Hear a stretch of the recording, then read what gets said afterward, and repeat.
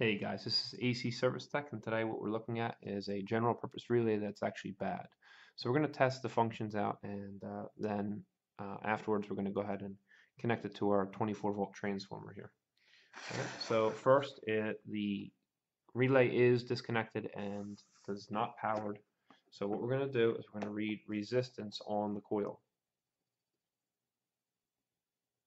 Alright, the coil says 22.6 ohms of resistance. Alright, I know to test this side because it's the lower side. Alright, if you see this right here, that's raised up, and then this is lower. The lower part always indicates where the coil is. Alright, and if you follow the coil of wire, it actually connects here and here. So you know that these are where you check for your coil resistance. Alright, you should have coil resistance. You shouldn't have 0.0 ohms of resistance, because that would mean that that coil is burnt together. OL over limit, that would mean that this coil is burnt apart. Alright, so we're also going to check here and here as well. It says that 1 and 3 are normally open. The wiring diagram's right on the top of this. Alright, so we're going to test that out as well. Alright, we should not have any continuity, which we do not, and we'll check here. We should not have any continuity. Good. And just so you know, on this one, the terminals for here and here are non-existent on this particular unit. So they're just saving a little bit of money by not putting these in, meaning Honeywell or whatever manufacturer for this particular unit. Alright, so we're going to go ahead and test it with 24 volts attached to it, and we'll see what we get. The contacts that are normally open, alright, they should be closing when you power it. Alright, and if you have normally closed contacts, those ones should be opening. Alright, that's when 24 volts is applied to this coil, because it's a 24 volt general purpose relay. They do have some that are 120 and 240 and 208.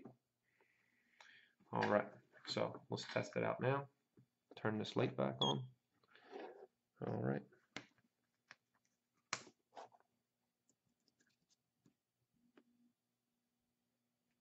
Alright, so that is connected. So 1 and 3 are connected. Now let's test 4 and 6 and see if those are connected, and they are not. Okay, 4 and 6 are actually burnt apart due to high amperage. This particular one actually is probably just high amperage for a period of time. I don't think that this had more than 12 amps running through it.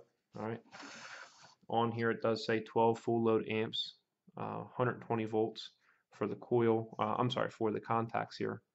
But I do not believe that much was going through there. It just burnt out over time. Okay, the actually wiggle, so you know they're bad. All right, so you replace this with one same part number or same ratings on the rating plate. Make sure the coil is the same type of coil. So what I did with this general purpose relay is I just drilled out right here and right here. And what I wanted to do is I just wanted to show you how it was burned out inside. Okay. So here you have your coil here, and that's where this slides up and down due to the magnetism. And inside here, you actually can see some junk actually falling out of here a little bit. But the terminals are actually so burnt, you can actually maybe see those spots right there. They're so burnt that it actually did melt the plastic on the face there. All right, so this looks like it happened due to over amperage. See if I can pull this out or not. Yep. So that's what I wanted to show you. All right, and just some more burn spots right up there on the top. All right, hope you enjoyed yourself. See you next time at ACSERVICETECH.